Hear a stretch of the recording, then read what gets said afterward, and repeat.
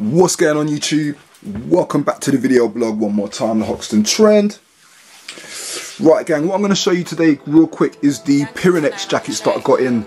You saw it on the teaser trailer video, and I've got a whole bunch of jackets from flannels.com right here. So what I'm going to do is I want to quickly go through the history of Pyrenex with you, let you know my thoughts on the jacket, and we're going to review these jackets real quick and see what they're all saying, okay? So as you know, if you've got stuff from Flannels already, they come in these really cool bags.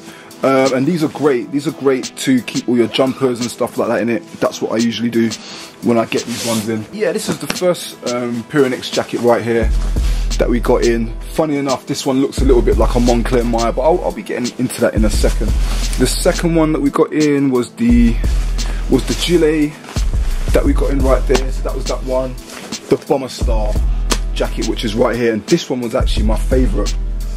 Now, Pyrenex started over 150 years ago. It actually started in 1859, so it's got a lot of heritage. It's got more heritage, more history than Moncler. Moncler actually started in 1952. And Pyrenex is actually a French brand, and the name Pyrenex actually came around from the brand being founded near the Pyrenees Mountains. Now, the jacket is well known for its down insulation. Apparently, the duck feathers that they use are some of the best quality in France, so they became renowned throughout Europe for selling some of the best down jackets available at the time.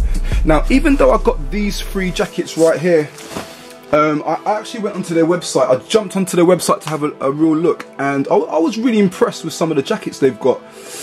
Now, I just wanted to show you these jackets here. These ones, I was really impressed with some of these jackets. Like this one here looks like it almost looks like a Moncler Grenoble.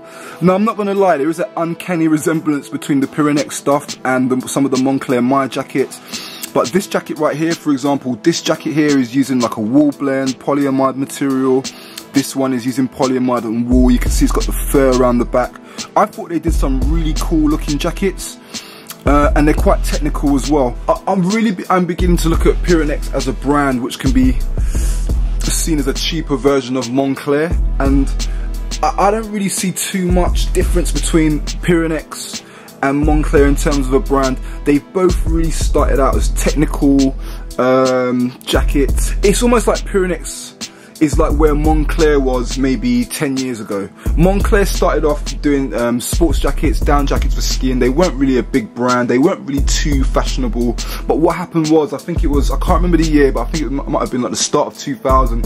A guy came over, he bought the Moncler brand, and he's now turned it into this huge fashion label that we all see today. This one is actually called the Sputnik Smooth Gilet. They've even put here some of the samples of the down that they use in this jacket, which is meant to be really world renowned. This jacket was on at £220. Now, it's made from matte taffeta.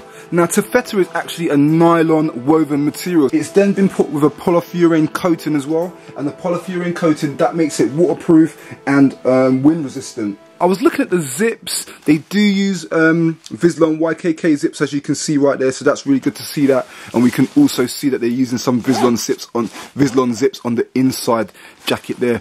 They have got a waterproof stitch seam going all the way through there, so that water cannot enter the jacket. Got a little pull cord down there at the bottom, so you can taper it at the waist if you want to. I don't usually tend to do that with jackets or gilets. I like to kind of keep them a bit loose, which is just the way I like it. This jacket was £220.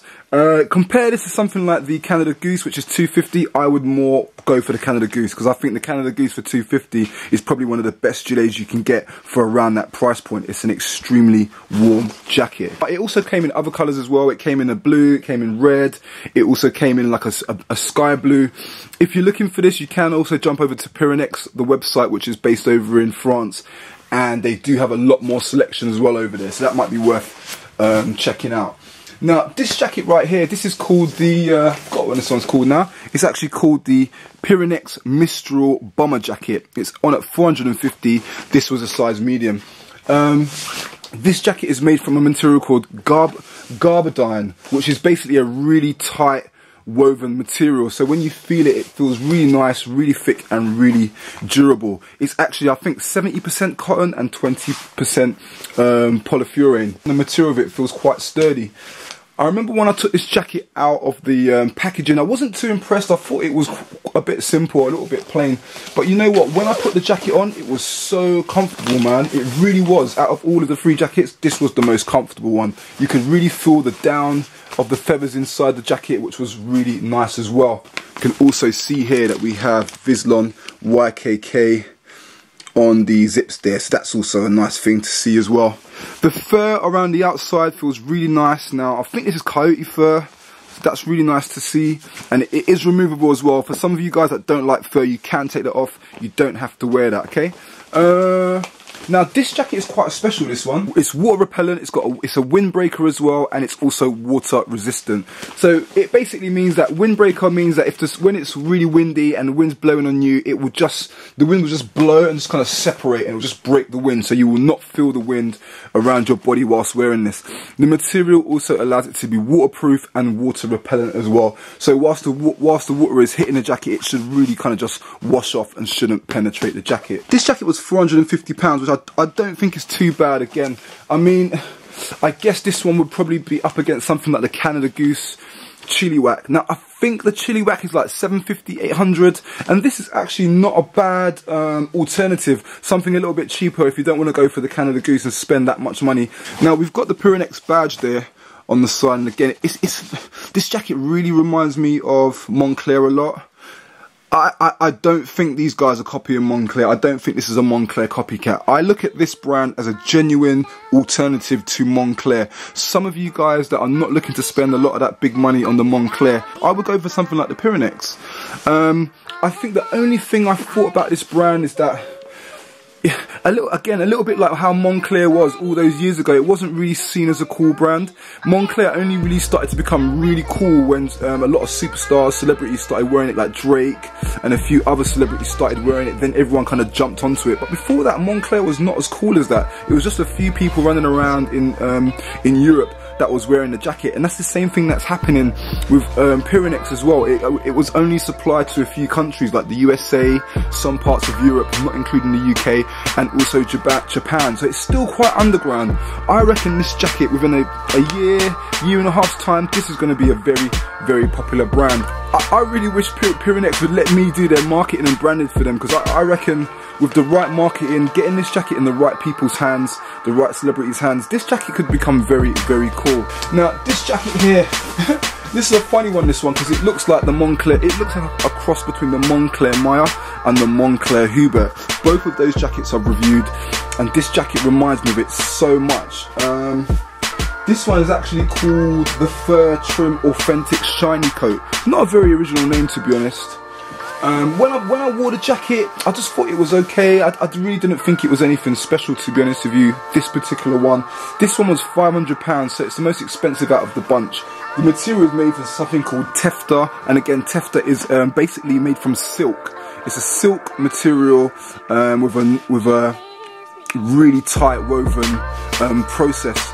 So yeah, it's really, really soft. But what they've also done is they've gone and coated the jacket as well. So the jacket is water repellent, which is good to hear. It's not as puffy as the red jacket here. It's not as puffy as that one. I think probably that's what my issue was. I didn't find it as puffy. You can see they're using a bit of a chunkier, shinier zip right there. So that's Vislon YKK. The hood is removable as well, so you can take that off. And again, if you do not want to see the fur, you can just take that off. There is a button down system there where you can just pop that off and it will come off. We've got Pyrenex on the arm right there, so that's all good. Nice brush fur material right there on the arm. And you've got a little ski pass pocket there. Very, very much similar to the Moncler Maya and the Moncler Hubert. So yeah, this is the Pyrenex stuff, guys. Remember, I got all this stuff from Flannels. If you want to go and check it out, you can do. I'll put all the links on the links box below, but that's it there, flannels.com, okay? So that's it, man. I hope you enjoyed looking at the brand. Remember, this is one of the brands that you guys recommended for me to get in, so I've got it in and I've done the review, so I hope you enjoyed it. Getting super busy on Snapchat, super busy on Instagram, so if you've got any questions with legit checks or any types of questions, you're looking for items, you need some help, just shout me on the email, man. Shout me on helpmehox@thehoxandtrend.com, and I will get back to you within 2 or 3 days. I will help you to answer your questions, okay? So that's it, man. Hope you enjoyed. I'm going to crack on with the Stone Island Stone Iron X night review now, man. So yeah, I'm gonna get that one underway. Okay, alright chaps, I'm out of here, man. Peace out, have a good day. In a bit.